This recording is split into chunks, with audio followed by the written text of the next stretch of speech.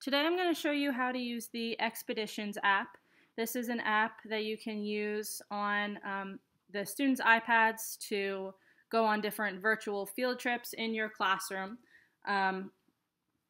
So the first thing that you need to do is go into the App Store and download the app. The easiest way to do that is to just go up in the top corner and search Expeditions. It's this one up in the top left. It's the white app with the orange flag.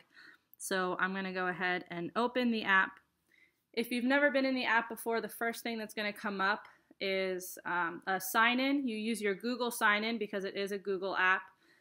So it's your WCPS sign-in.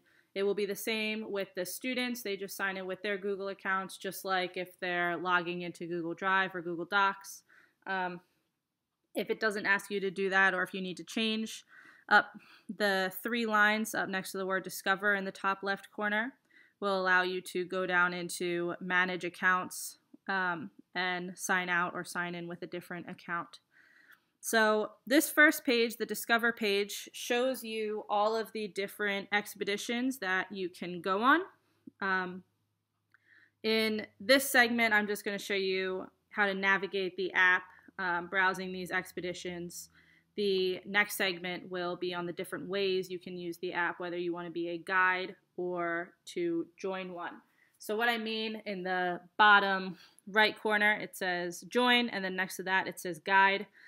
So you can either guide others on an expedition where you're kind of in charge and they're just following along, or you can join an expedition where someone else is the guide and you're the one that's just following along on the expedition that they are showing you.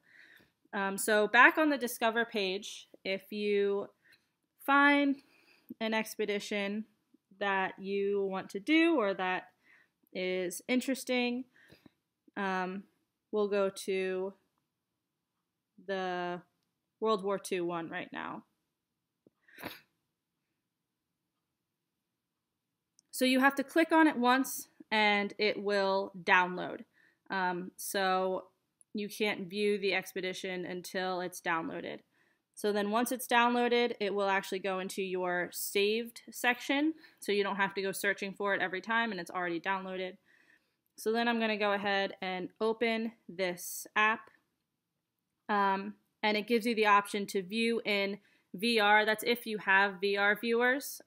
Your students probably do not, so you're just going to want to go to view full screen. So this is just to show you how the app works and downloading expeditions. I'm going to actually go through an expedition on one of the other video recordings. So this is just an overview of how to log on and get started. There are a copious amount of videos or expeditions that you can go on. You can search. So since I teach American history, early U.S. history, I would search presidents, for example. Oops. And then all of these about presidents come up. There's one on U.S. elections, home of U.S. presidents. In the last video, I'm going to actually show you an example of a lesson that I do on Monticello, which is Thomas Jefferson's home